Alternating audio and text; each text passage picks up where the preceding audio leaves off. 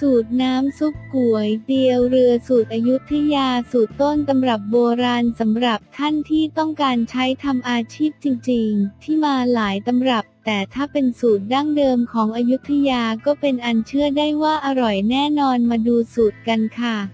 ก๋วยเตี๋ยวเรือสูตรโบราณอยุธยาหมูเนื้อขั้นตอนการปรุงน้ำซุปมี 4 ขั้นตอนดังนี้ 1. ต้มน้ำให้เดือดนำกระดูกลงต้มวัวใช้กระดูกข้อขาหมูใช้กระดูกหลัง 2. นำเครื่องปรุงน้ำซุปลงต้ม 3. นำเลือดกะทิลงต้มเอาตะแกรงลวกเส้นลงไปเขย่าให้เข้ากัน 4. นำเครื่องเทศใบเตยรากผักชีข่าแก่ลงต้มเครื่องปรุงน้ำซุป 1. กะทิสดแยกหัวกะทิหางกะทิจำนวน 1 กิโลกรัม 2. กระดูกสันหลังหรือกระดูกข้อขาครึ่งกิโลขึ้นไป 3. เลือดสด 3 กระบวย 4. ใบเตย 1 กำมือ 5. รากผักชี 4-5 ต้น 6. ข่าแก่ 1 หัววิธีปรุงน้ำซุปวิธีการปรุงน้ำซุปและเครื่องปรุงถ้าจะปรุงไว้ก่อนแล้วเก็บใส่ขวดโหลไว้ก็ได้เริ่มต้นให้หากะละมังมา1 ใบเพื่อผสมเครื่องปรุงน้ำซุปโดยให้ใส่เครื่องปรุงตามลำดับต่อไปนี้นะจ๊ะ 1. ใส่ซีอิ๊วดำเศษ1/2 กระบวย 2. ใส่เกลือแกง1 เศษ1/2 ช้อนโต๊ะ 3. ใส่ซอสปรุงรส2 กระบวย 4. ใส่ซีอิ๊วขาว1 กระบวย 5. ใส่เต้าหู้ยี้1 เศษ1/2 ก้อนรวมทั้งเต้าหู้ยี้หน่อย1และให้บี้ที่เป็นก้อนให้ละเอียดก่อนเทผสมในกะละมัง 6. ใส่ผงชูรส2 ช้อนโต๊ะ 7. ใส่คะนอ2 ก้อน 8. ใส่น้ำกระเทียมดอง2 กระบวยให้ทุกหัวใส่ลงไปด้วย 9. ใส่น้ำตาลแดงหรือน้ำตาลอ้อย2 กระบวย 10. ใส่เต้าเจี้ยวครึ่งกระบวยบดให้ละเอียด 11. ใส่น้ำตาลกรวด3 ช้อนโต๊ะเกือบขีด 12. ใส่เหล้าเชียงชุนเศษ1/2 กระบวย 13. ใส่หัวกะทิหางกะทิ1 กิโลกรัม 14. ใส่เลือด4 กระบวย 15. ใส่เครื่องเทศมีทั้งห่อผ้าขาวและใส่นอกดังนี้ 15.1 ห่อผ้าขาวได้แก่ 1. โป่ยกั๊ก1 ช้อนโต๊ะ 7-8 ดอกตำพอสมควรไม่ต้องละเอียดมาก 2. เม็ดผักชี1 ช้อนโต๊ะตราไร่ทิพย์ 3. พริกหอม1 ช้อนโต๊ะตราไร่ทิพย์ 4.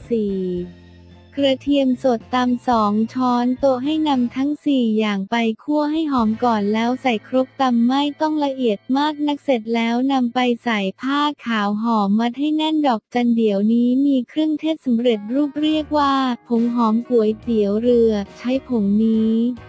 2 ช้อนโต๊ะผสมกับเหล้าเชียงชุนคนให้เข้ากันแล้วเทใส่ถังต้มตอนน้ำเดือด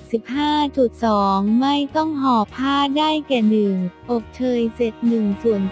1/2-2 ใบเตยหอม1 กำมือ 3. รากผักชีทุบ 5-6 ราก 4.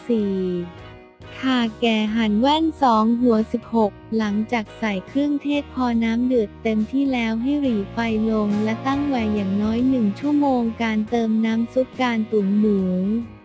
เนื้อประมาณ1 กิโลกรัมการตุ๋นหมูหรือเนื้อให้ดำเนินการตามขั้นตอนดังนี้ 1. น้ำตั้งไฟจนน้ำเดือด 2. นำหมูหรือเนื้อประมาณ1 กิโลกรัมโดยให้ทั่วหมูหรือเนื้อประมาณ1 นิ้ว 3. ใส่เครื่องตุ๋น 4. ใส่เครื่องยาจีน 5. ใส่เหล้าจีน 5 ช้อนโต๊ะ 6. ใส่รากผักชี 7. ใส่ข่าแกะ 8. ใส่ซีอิ๊วดำปรุงสีขณะต้มให้ใช้ไฟอ่อนน้ำซุป 14 ลิตรใช้หมูเนื้อลูกชิ้นและเส้นดังนี้ 1. เนื้อหมูหั่นบาง1 กิโลกรัม 2. ตับหมูหั่นบางเศษ1/2 กิโลกรัม 3. หมูตุ๋นใช้โครงตับเศษ1/2 กิโลกรัมหมูเนื้อตับเนื้อสันคอเอ็นขาข้อ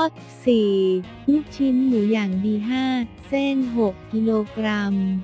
ถังงอก1ให้ใช้ถั่วงอกที่ยังไม่ล้างน้ำนำมาล้างเองประมาณ1 กิโลกรัม 2. เอาน้ำส้มสายชูประมาณ3ช้อนโต๊ะลงแช่กระเทียมเจียวใช้กระเทียม1กิโลกรัมโขลกละเอียดซึ่งสามารถเจียวน้ำมัน2ชนิดทั้งน้ำมันพืชและน้ำมันหมูดังนี้เจียวน้ำมันหมู1เจียวน้ำมันหมูจนกากหมูเหลือง2นำกระเทียมลงเจียวใช้ไฟกลางพอกระเทียมเหลืองก็ใช้ได้เจียวน้ำมันพืช1ตั้งน้ำมันพืชจนเดือด2นำกระเทียมลงเจียวใช้ไฟกลางพอกระเทียมเหลืองก็ใช้ได้พริกน้ำส้มเครื่องปรุงมีสูตรดังนี้1นำพริกสดแดงเขียวประมาณเศษ1/2กิโลกรัม2กระเทียมสด1กระบวย3น้ำส้มสายชู3ขวด4น้ำกระเทียมดอง2กระบวย5เกลือป่น1ช้อนโต๊ะวิธีปรุงพริกน้ำส้มทำตามขั้นตอนดังนี้1นำพริกกระเทียมคั่วจนสุก2นำพริกกระเทียมที่คั่วจนสุกแล้วใส่กะละมัง3ใส่น้ำส้มน้ำกระเทียมดองเกลือป่น4ไปบดพริกเผาเครื่องปรุงพริกเผามีดังนี้1พริกแห้งเศษ1/2กิโลกรัมปั่นแล้ว2น้ำมันพืชเศษ1/2ลิตร3ผงชูรสเศษ1/2ช้อนโต๊ะวิธีทำพริกเผา